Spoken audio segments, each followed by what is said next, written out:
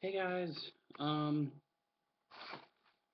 know I didn't make very many videos last week. I usually make two, or I try to make two, but been having family issues, so I'm trying to keep in touch with you guys, trying to keep going.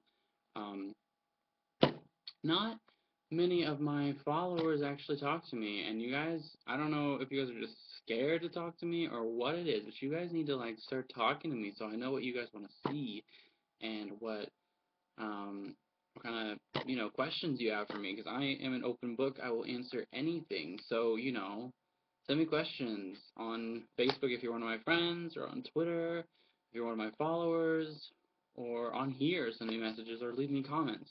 I reply to almost every comment unless it's negative, and then I don't. Sometimes I do if I find it humorous and want to just reply back. Um, what's been going on in my life? Well, everything in my wardrobe's turning pink because I am real smart and I think it's cool to just wash all my clothes in one big bundle of stuff, and it really doesn't ever. It's not a good idea because now all my reds have leaked into my other colors and are turning everything pink. My white pants are pink. My white underwear is pink. This is turning pink. My Kurt Cobain shirt is pink. Everything's just pink. So I'm gonna have a pink wardrobe for a while because I don't have money to update my clothes. So there's that. Oh, and as you can see, I'm not wearing my hair today. I'm just going all natural. Um, while I'm at work at least. I wish my hair would grow faster. Ugh. Um, I guess today I was just gonna talk about spirituality and how I view spirituality and what comes with all of that for me, because I know there's a few other YouTubers that are pagan or what have you, and have discussed many things for people. And it's really helpful to me to hear other people how they do things. Now, not everybody does everything the same, but you know, when you're new or just beginning, it's nice to look at other people and kind of see what works for you, because you deserve to have a different, way of doing things. Everybody should do their own thing. So, I'm not saying that my way is the only way, and I'm not saying anybody else's way is the only way. I mean, I think each individual person has their own way, obviously, of doing things, just like every person is an individual. And then there's some that just like to copy other people because they're afraid to be themselves. But that is besides the point. So I remember at a very early age that you know I was different, and it really wasn't just because I was gay. You know, I'm sure that took a huge factor into it because I was living in a Christian household. I got made fun of a lot, and I played with dolls, and you know, I used to try and like hide my dolls from my other guy friends when I was little. So I would like always find some place to hide them when people were over, or I just didn't invite them in my room. Because I was that smooth. Um, so, but besides that, I always remember, I always felt like I didn't really come from this realm, I guess you could say. I always just didn't feel like I fit in. I didn't feel like everybody else did. Um, and, I went through all these years of being a Christian, and that really wasn't a choice for me. It was more of like, this is what my parents were, this is where I went to, and, I don't want to be that way with my kids. I want my kids to have the choice. So I'm not going to force any religion on them because I kind of feel like I was forced, and that's not fun for anybody. Um, let your kids kind of, I mean, every kid needs some boundaries and some kind of morals, obviously, but you don't have to be in any religion to have morals or to know what's right and wrong. Um, you really don't need a religion for that, you should already kind of know what those are for mankind, you know. Um, Sorry, just looking at something. But then I got older, and once I was outed by somebody in my church, who I'm pretty sure I knew who they were, but you know, it's whatever. It's the past. I wasn't ready to be outed to my church. I wasn't even fully aware of what it meant at that time. So when somebody takes that away from you, that opportunity to come out when you're ready, that actually is a really painful experience, and nobody should be shoved into anything if they're not ready. They shouldn't. You gotta have your own time and your own process. Everybody has their own time and their own process. Um, and then after I eventually left church in general, I tried out a different church, and I just felt like I didn't connect with it. And everybody was like, "Well, you can keep trying different churches. It'll, something will click. One of these churches will make sense to you." And I just was not looking for that kind of a, scenario in my life, I guess. Um, and I don't really think that I don't know. I just don't really believe all the hype of Christianity, and from my experience, the Christians that I knew, not all of them, and I know some now that aren't like that, but from my experience from the old church that I went to, Christians are pushy, and they make you feel bad if you don't do certain things, and like you can't think for yourself, basically, in a Christian atmosphere. That is what I felt.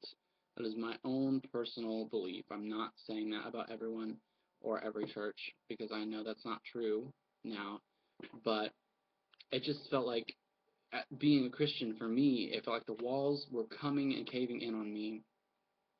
Coming, not sexually, obviously, just caving in on me, and I felt like I was suffocating. And to me, it was like I was looking around and nobody realized that how crazy things are, you know.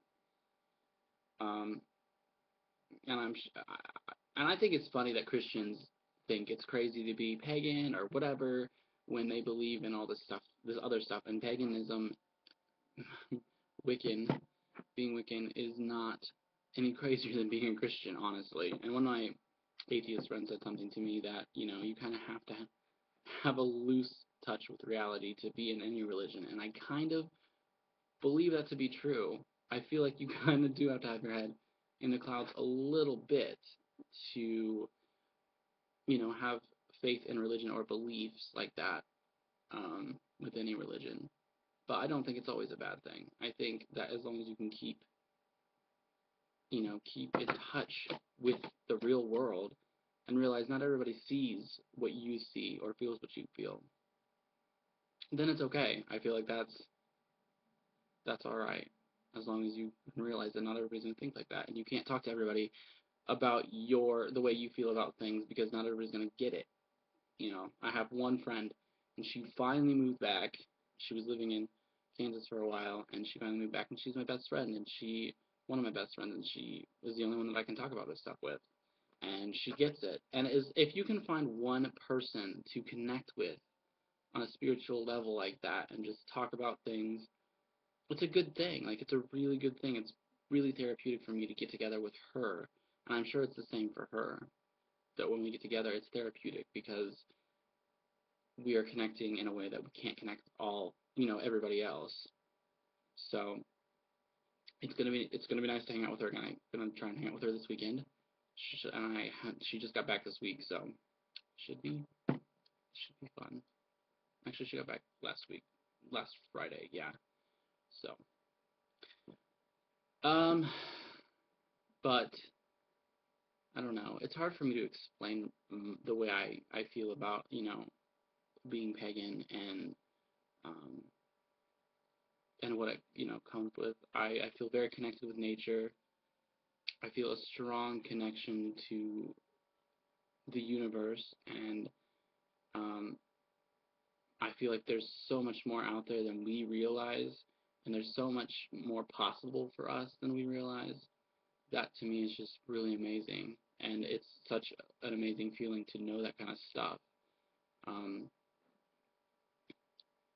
and just being able to will things to happen, that's an interesting thing too, but it's not the only reason that I'm in this religion. It's you know, and I will say that paganism is the only thing that I am really into, but I do consider myself more of just a spiritualist, just kind of a wandering soul. When there's something in religion that I like, I take it and I use it. Um, you know, yeah, I think I mean, I'm sure you're allowed to do that. You're allowed to pick and choose things you like. Christianity to me was just a depressing religion, and the services were always so boring. Like I never got anything out of it. And at least with what I'm doing right now, I can do it. Meditation, which is kind of like church for us, um, but not really because it's a lot more in our like it has a lot more to do with you and like meditating on you and having your own realizations and learning from yourself. And that's one of the reasons I smoke tree is because it really helps with the meditation process and really helps me realize things that I can take in to effect and thought later on when I'm not on tree. Um, and it's just an amazing thing. I think that when you meditate, you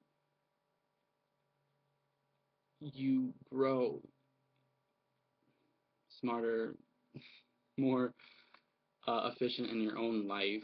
And this is, I'm not the most educated when it comes to talking about this kind of stuff. I've never been good at explaining myself. That's kind of been an issue my whole life.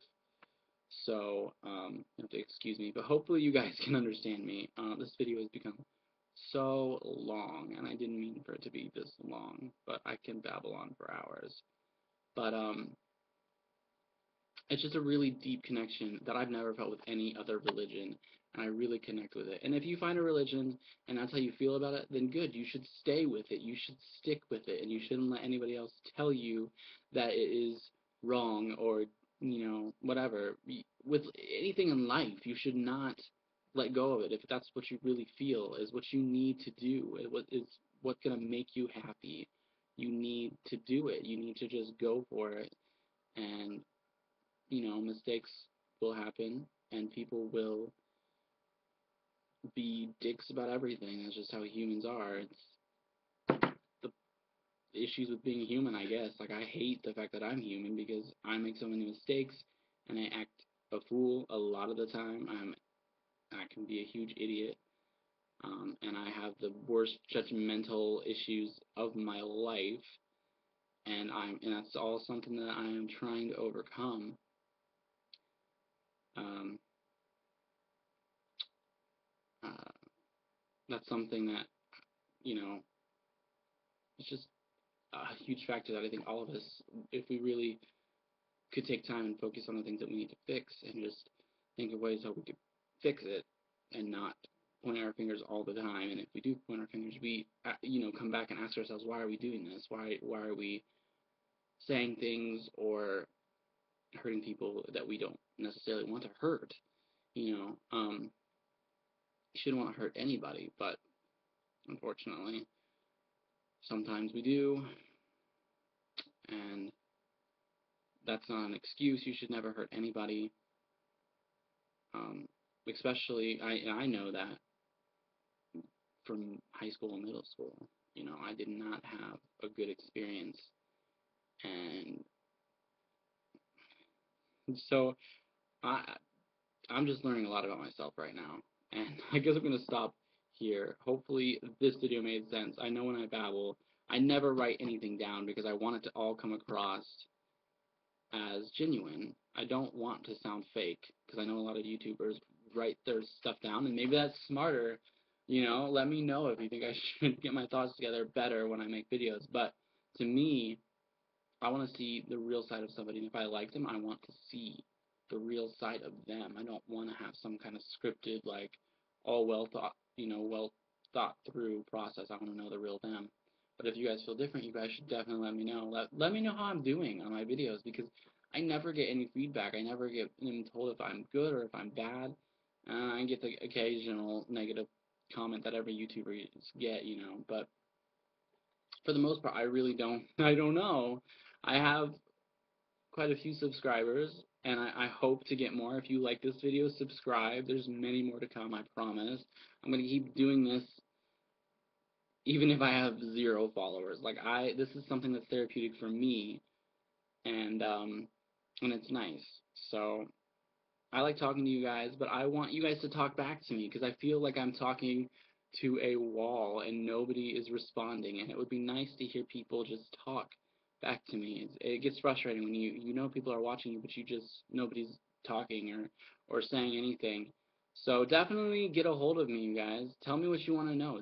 Tell me, is there things that you would like me to review? I will review things. I am up for anything and everything. So get at me, and hopefully I'll talk to you guys later.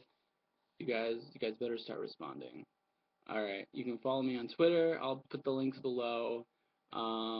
If you guys want me to make a Facebook account for my YouTube channel, let me know, and then let me know how many people would follow. All right, I'll talk to you guys later. Bye.